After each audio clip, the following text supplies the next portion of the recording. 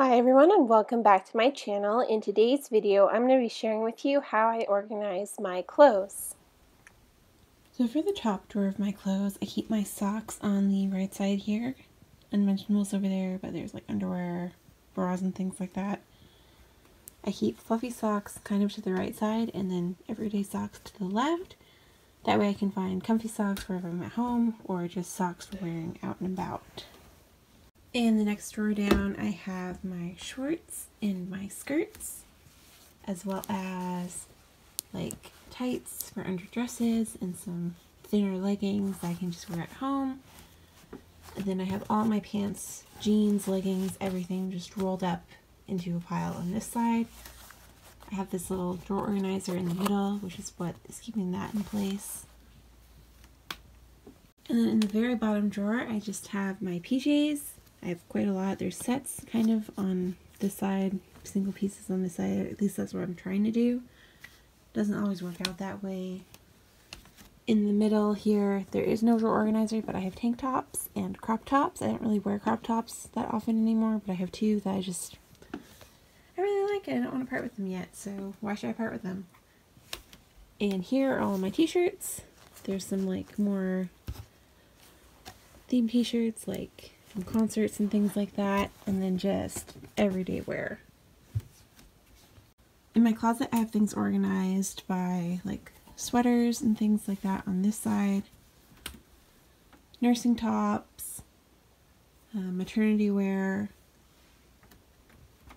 and right now I have my fall stuff out, so maternity ends there. And this is all like the fall clothes, so like long sleeve shirts, like fall/winter, obviously. This is pretty thick. But long sleeve tops. Then I have some special tops, so like Christmas sweaters and things like that. Then dresses. Behind the dresses, like the thicker dresses, are my spring wardrobe. So like there's thinner tops, t-shirts, more dresses at the back, but those are like summery dresses. All my maternity dresses are summer dresses. But yeah, that is everything and how that's organized.